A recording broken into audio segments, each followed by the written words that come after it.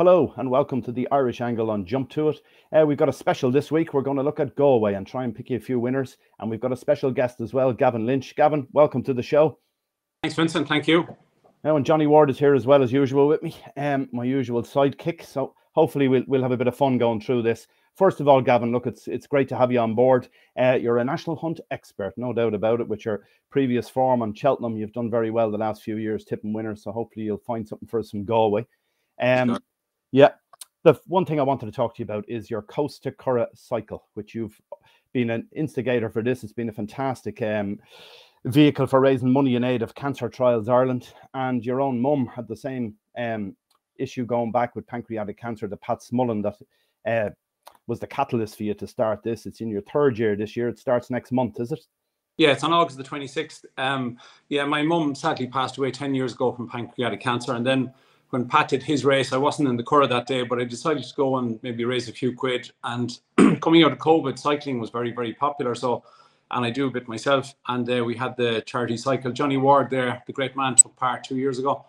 Last year we extended it. The Curragh got behind it. And last year we had an auction and a lunch as well. And also this year we have the cycle, the lunch, the auction. And we also have a charity race over 12 furlongs. So the day is growing and growing. It's now not only the Coast to Curragh charity cycle, it's also the Pat Smullen race day in aid of Cancer Trials Ireland. So already it's become the biggest charity day in Irish racing, and in 2 years we've raised over 350 grand, which is great. So this year we hope to get through the $500,000 barrier, which would be super. That's unbelievable money now, in fairness. Look, full credit to you. I know myself, I organised one charity event going back about 10 or 12 years ago for motor neuron disease, and the amount of organisation that goes in behind the scenes here is unbelievable. I can only imagine. Yeah. Don't know how you find time to look at the horses. Yeah, no, there was a lot of organising because this year we're going to 6 race courses and Moyglair as well, where Pat rode so often for Dermot Weld and Moyglair. And then when we get to the Curragh, as I said, then we've got the lunch, the charity race and the auction. So we'll have some brilliant auction items. We have some very good ones already. So keep an eye out for that in the next few weeks. Great stuff. Look, the best of luck with it anyway. All right, we're going to move on to Galway. Big week. Johnny, this is your side of the country. You should know plenty about this now. Should. I've so many stories of Galway, like falling in love in Galway, falling out of love in Galway, having good winners. I once owned a horse running in Galway, running in Wolverhampton, that the taxi gave me a tip for the horse, even though I didn't have word from myself. He ended up getting up on the line. I hadn't him backed, and everyone in Galway had him backed. Ray Mulvaney told me last week the biggest payout he ever had as a bookmaker was when Miss United won the following week in Galway. She won in Goodwood as the away meeting. So it's that's a great week. And I walked the track last week for all the rain that they've had. It was beautiful ground, and I did a couple of things for racing TV around Galway, and like the atmosphere in the town last week without people going racing, it's phenomenal buzz. It's a long week as well, Vinny. It's important to gamble responsibly. It is one of these week-long festivals. There's like the guts of 50 odd races, gamble responsibly, but lots of fun and winners to be had. I'm glad you put that in there. Yeah, that's the one thing. Okay, looking at it, Gavin, you've been to Galway. You're telling me you were there. You were a kid. Your dad used to drag you there every year. Is that right? Yeah. When we were very young, we got brought either to Killarney for 4 or 5 days in the summer, or else we were brought to Galway. And by pure coincidence, there was racing on every day when we were down there. So, fond memories of Galway. Love the place. Love the city. It's always full of life, no matter when you go down there. And as Johnny said, this is a long, long week with the ground being soft and heavy. I think it's going to be a bookies week, so we all have to be patient. Yeah, no, that's the one thing. There has been a lot of rain over the weekend. Since you were there, Johnny, they've had 20-something millimetres yesterday.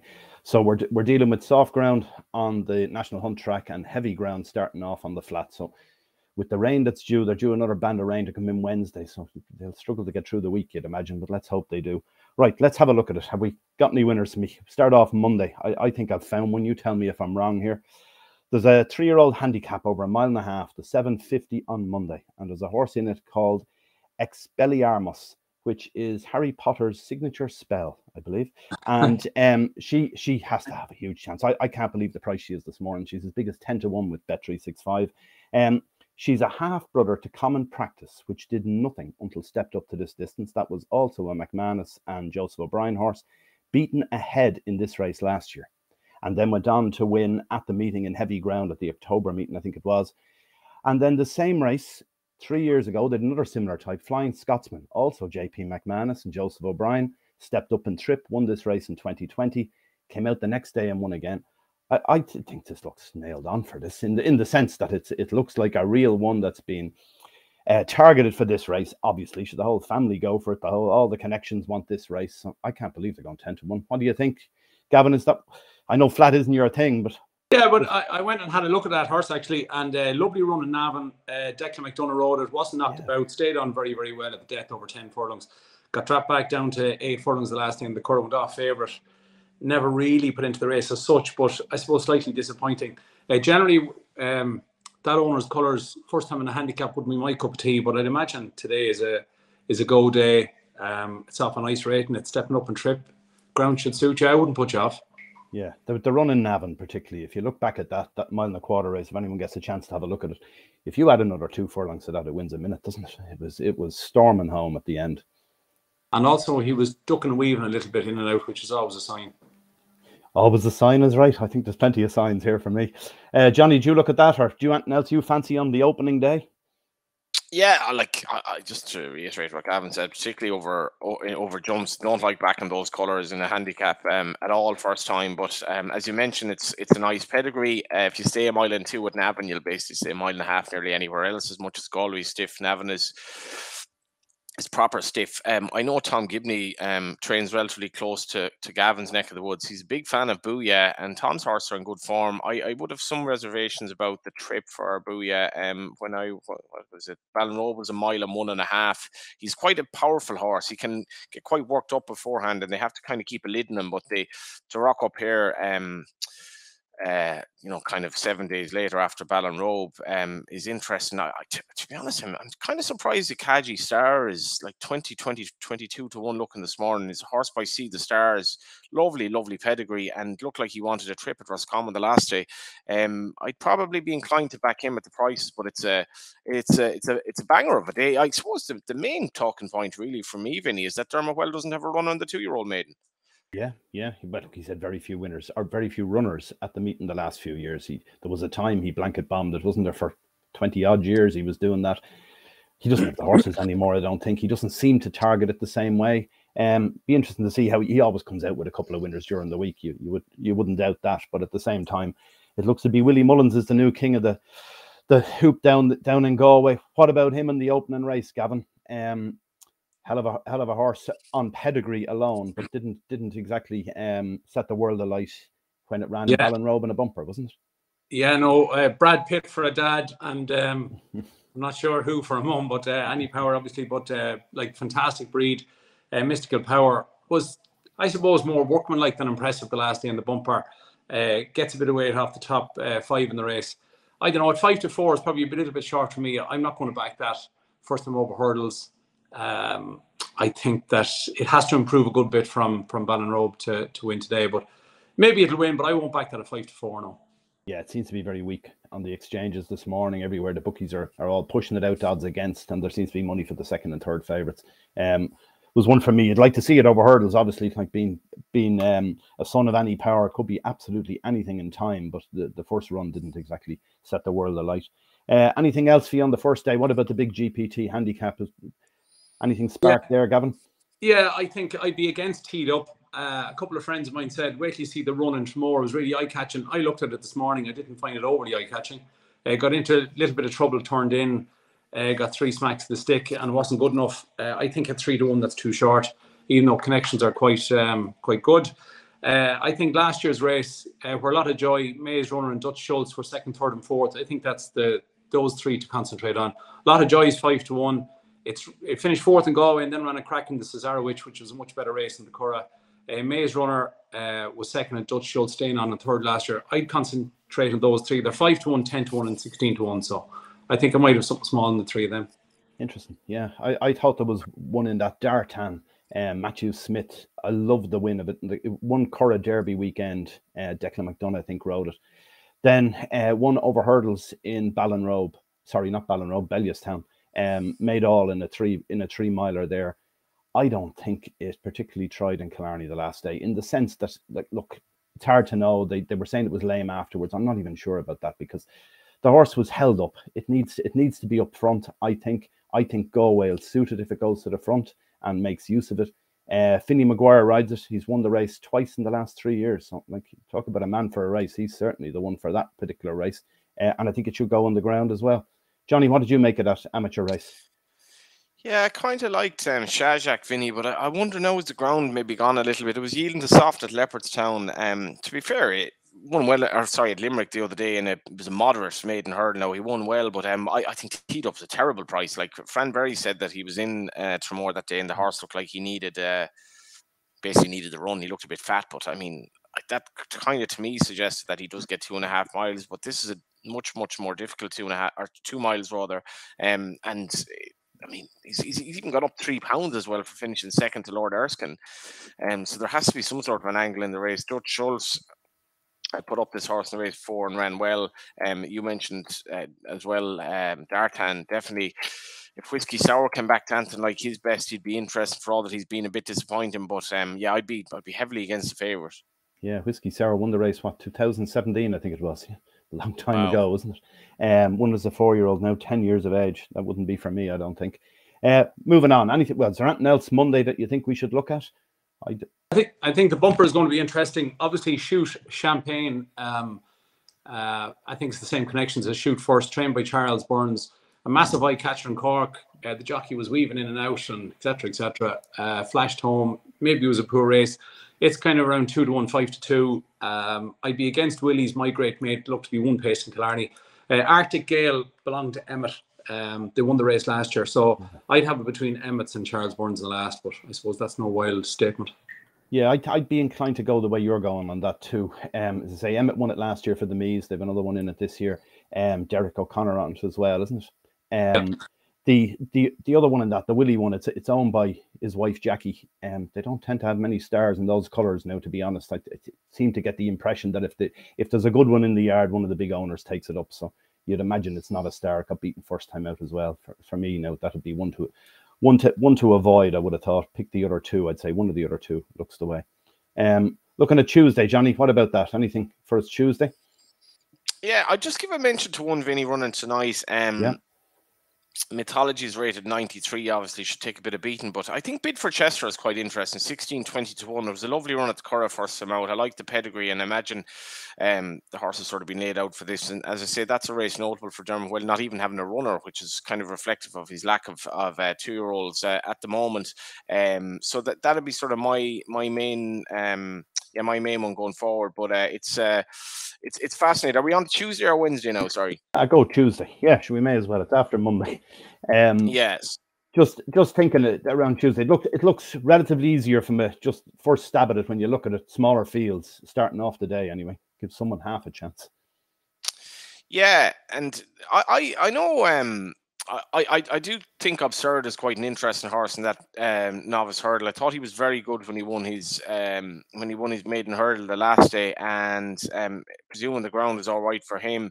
The later on in the card, then Sharjah obviously making his beginner's chase debut was very, very interesting as well. And the main race is the Galway Mile. I do quite like Salt and Soul. I just think everything's in his favour really. I know he's disappointed in the race since he won it a couple of times, but I just thought the run the last year was quite eye-catching. He's in good nick coming here. The ground is absolutely fine for him, and he's like 16-18-1. I quite like him in the mile. A race that Aidan McGuinness is nearly half the field in.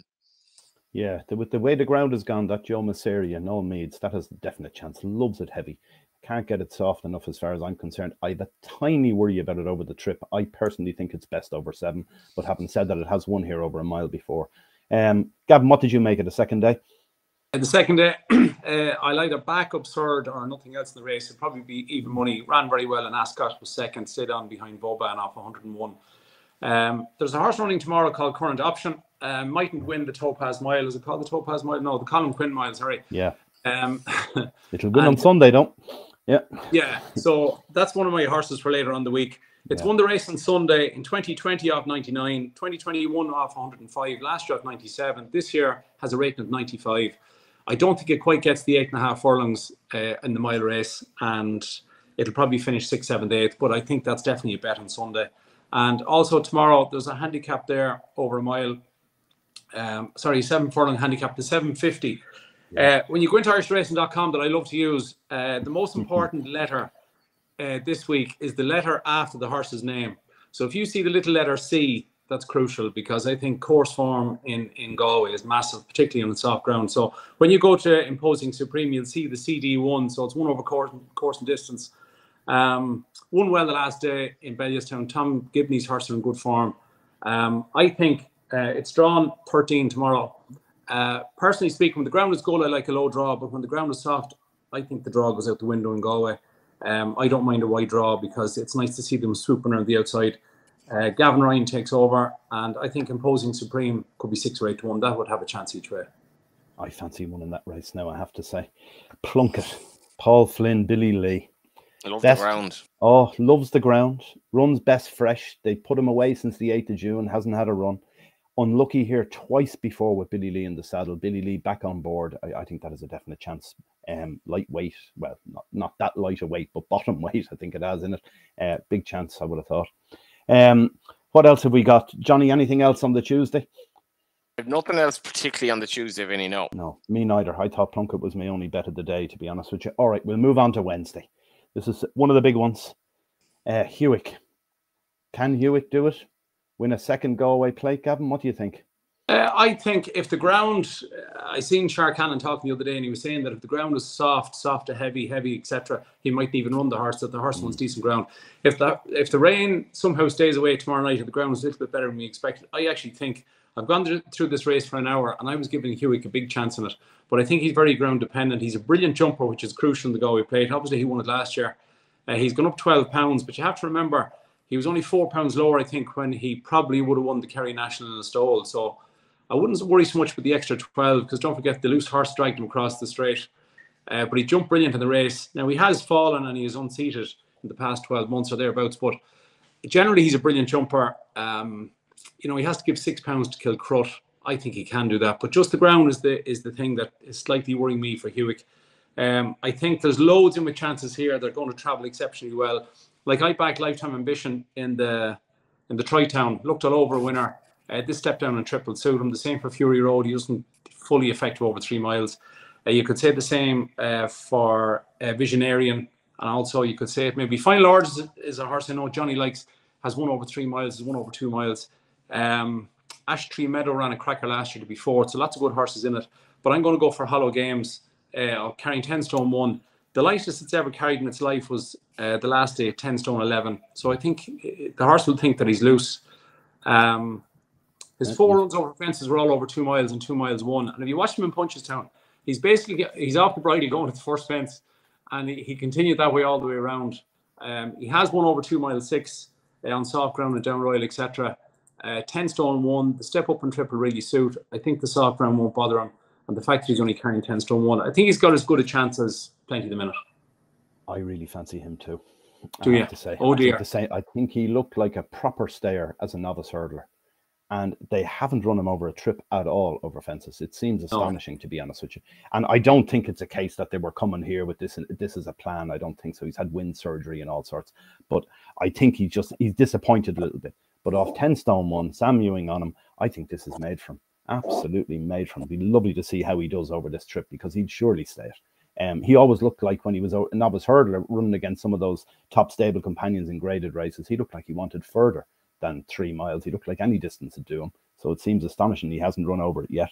The other one, Johnny, here for me in this is 3 of the last 23 winners of this race have carried 11 stone or more, including the last 2, Hewick being one of them. But generally, you're looking for a horse with a lightweight. Less than 11 stone seems to be the standard trend in it. Do you think it'll be booked by either Kilcruit or Hewick up the top? Yeah, I wouldn't worry too much about the stats there, except I would worry slightly. Sam Ewing, since his last jumps win, he's had 70 rides, hasn't had a winner over jumps, so it's not great prep going into a Galway plate on a horse that doesn't have a lot of experience. But the race itself, like the thing with the ground here is going to be key, because like I think that the better the ground, the more it'll offset the fact that Hewitt carrying a lot of weight isn't a big issue really. It's but it will be more of an issue on the ground. Kilcrook, for me, I don't know kind of what to make of him at this stage. He was obviously very good at Punchestown. I think he'll be possibly a pace angle in the race. Paul Townend is riding him, long been held in high regard.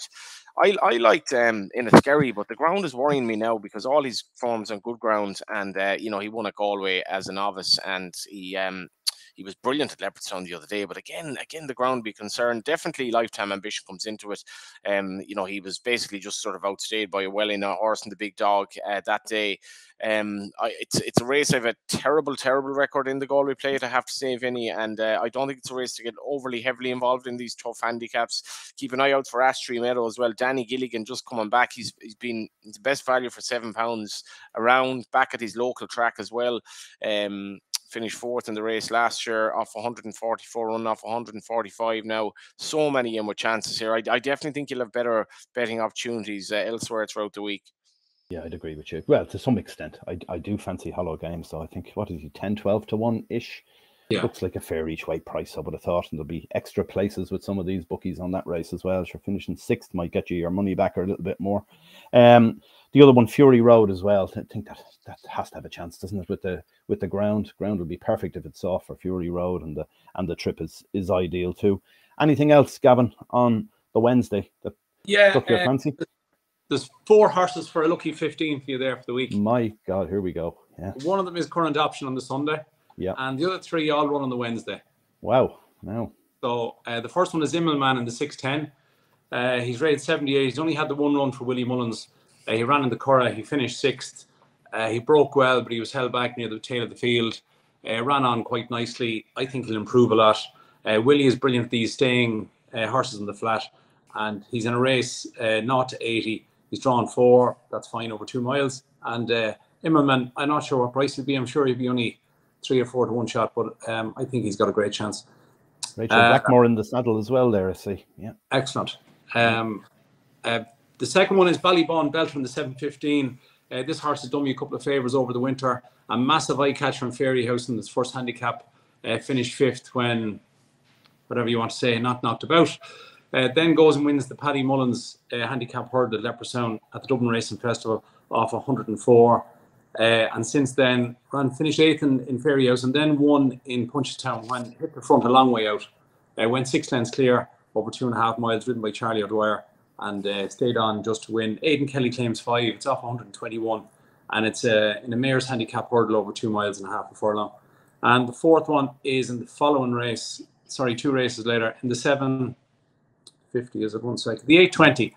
It's a handicap hurdle over 2 miles 6, and if this wins, we'll do what the name says. We'll have one. Trained by Willie Mullins again, ridden by Patrick. It used to be trained by Paul Townend and Jodie Townend's dad, Tim, and won over fences for Willie, and then ran a few more times, but didn't jump fences very well. Finished second to Carrie Carroll when I backed it in Fairy House in November. Carrie Carroll just stole the race that day, and the horse was given too much to do. Since then, it's come back after a break, and it won very well over 2 miles in Ballinrobe and good ground. That wouldn't have been its cup of tea. I think the 2 mile 6 will really suit. Ground doesn't seem to be a problem, so we'll have one at the other one. So the 3 on Wednesday I like is Immelman, Ballybourne Belter, and we'll have one. Fantastic. Yeah, terrific. Looking forward to this lucky 15 already. Right, moving on to Thursday. Big one, the Galway hurdle. I'd fancied a horse in the air for a long time. Is Brazil of Pádraig Roach's JP McManus. I think this horse has been laid out for it this season, personally. They landed a bit of a touch with him last year in Cheltenham. And since then, I think a lot of his form this year is aiming towards this particular race. That's what I feel anyway. He goes in heavy ground. He's a heavy ground winner in Curragh Maiden. He's also got form over jumps and soft ground as well. And he ran on the flat in Killarney the last day over a mile, which would have been a trip way too short. Stayed on at the finish, thought it's a lovely run. Everything for me points to that. What do you think, guys? Johnny, got a big no, is it? No, I mean, like I was at Limerick today at Christmas now. He was touched off at 6s on or whatever he was that day on sort of winter ground. So I think, in fairness to the horse, he probably is most effective. He was 2-9 that day. He's probably most effective on nice ground, but he's won on yielding soft. This is summer soft. I get the run the last day is kind of inconclusive, really, as you say. It wasn't bad, and he was run over the wrong trip. Definite chance. JP has magic tricks in the race, Iker Allen, and he should likely have Filey Bay as well, who's a horse. I think if you're having a place bet in the race, he's the most likely for me to be thereabouts, for all that I don't know if he's anything in hand at this stage. I am going to go with Party Central here. I don't know who rides Party Central, but really good at Bellewstown the last day, beating Jessie Evans, so that's kind of nice topical form. She's actually, for all that she's probably been called a few names over hurdles, she's actually very good win record, and I think she's just in great nick coming here. And you got to remember, she was fast enough to win on the flat as well in Gorn in April over an extended mile and one. Gordon's horse in great form. I think she's going to run very well. Gavin, what do you make of this? Yeah, I wouldn't disagree with Johnny there. Party Central, she definitely has a strong each-way chance. One thing you have to always keep in mind is that the mare's handicap ratings, the £7 allowance is already built in, so just to keep that in mind, that's all. I'm going to go for bad news for you, Vincent. I'm going to go for Brazil. Come on. Yeah, here we go. Yeah. Like the day it won, the race in Naas, that's a great guide to the Boodles. Yep. It won that by 13 lengths, and by all accounts, they weren't too happy with the winning margin.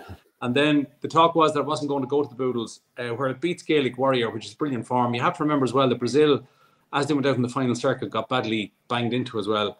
It won that on 137. Now, that was an English 137, but if you take that literally, it's only £4 higher for the Galway hurdle. Since then, third in Aintree. Second to Champ Kiley, was an okay run. It beats Phil Dore, gets beat at Christmas in a 2-horse race, which was a bit of a joke. It was an eye catcher under Shamey and Leopardstown over 10. Ran a Punchtown, and as you say, ran over a mile the last day. I think the rating of, 141? Yep. I think that's 141. I think that's very fair. And as you say, these connections do like to target the big handicaps. I'm going to give you a second one in it. Let me just try and find it for you here. A horse that won in, let me just find it. It won in Killarney the last day. Mighty Tom, trained by Keane Collins. It's only had 2 runs for that trainer. Will be held up last, which is not always the best in Galway, but it finished third to Seddon in the big, the Saturday handicap hurdle over 2.5 in Punchtown. Yeah, it's worth a right few quid. Travelled like the best horse in the race, travelled right down to the last hurdle. That was 2.5 almost. Since then, it's bolted up in Killarney. It's gone from 128 to 139. Dennis O'Regan perhaps is down to ride it again, is he? Can you see there, Vincent? Haven't looked at that. We've no jockeys for that yet, have we? Oh yeah. No. Oh yeah, sure. That's not declared yet for Thursday. Yeah, you won't get that tomorrow. We're running on fumes now from Thursday to the end of the week, because we're only somewhat guessing with the entry. We haven't even have entries for a lot of the races or anything else. We've no idea what's really from. Generally in the Galway hurdle, to go lickety split, even if the ground is bad, and if they happen to go too quick, Mighty Tom could stay on from the back of the field. I could see him run the big race as well. But he actually won. He won when he was with Tom Cooper. He won his maiden hurdle. I think he was ridden from the front that day. Completely different tactics. But as Gavin says, I tipped him the last day. He really enjoys the exaggerated kind of almost non-trying style of Dennis O'Regan. Yeah. And if he can get a break, if he can get the breaks, I still think he's probably feasibly handicapped. A lot of ability, this horse. Yeah, and he's 16 to 1 as well, I think, so, or 20 to 1. So he'd have to have I think he's got an each way chance, yeah. Yeah, Jesus, it's hard to come from the back and go away in one of those competitive races, isn't it? Just you've got to weave your way City through. Probably try and do it, Vinny, and that's true. Yeah. I remember back in Tudor City, I think, to win a 3-year-old handicap under Fran Berry in Galway 8 years ago. I mean, it's mad to think what he's done. And like, I actually met John Breslin randomly out for dinner there lately in Dublin, and he bought our table a round of drinks, and I said, if Tudor City wins in Galway, I'll have to get you back. And I can tell he's really, really looking forward to the potential to create history by winning this race 3 times. Oh yeah, it'd be fantastic to see that too. Look, there's so many stories going to be all through the week, isn't there? Moving on, Friday, because I can't see much else Thursday myself, but just Friday I see an interesting thing. What a prep a horse has for a handicapping in Galway. It ran in the Guineas and then the Derby.